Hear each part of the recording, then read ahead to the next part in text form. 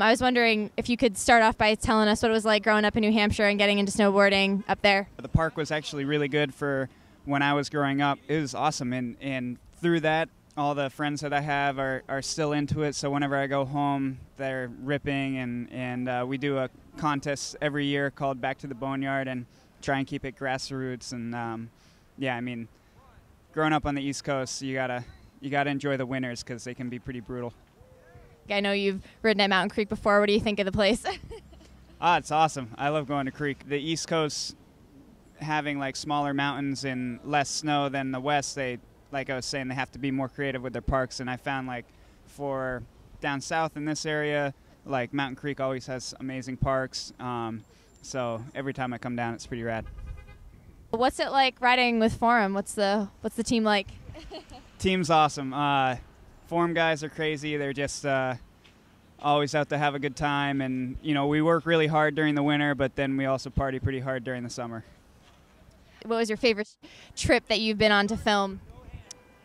Oh man, probably my favorite trip was last year for the Art of Flight in Jackson Hole, and I was there for a month. Just every couple of days it snowed about 3 feet deep, and it was just powder day after powder day, and so nothing really beats that, and also being with Travis and the other guys, so I'd have to put that on the top of the list.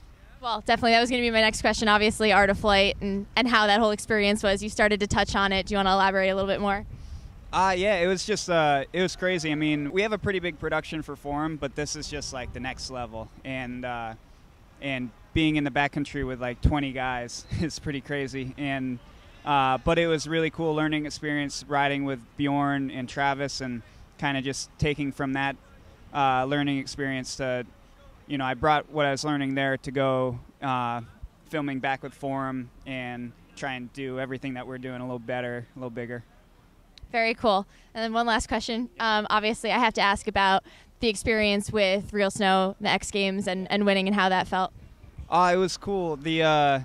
The whole Real Snow event was stressful, especially this year with the lack of snow. But it was really cool and really like good learning experience. I think that working with the Forum crew that we had was awesome. Just everyone was working super hard, and it was really rad. I mean, hopefully I get invited back again, and we'll see where it goes, Yeah.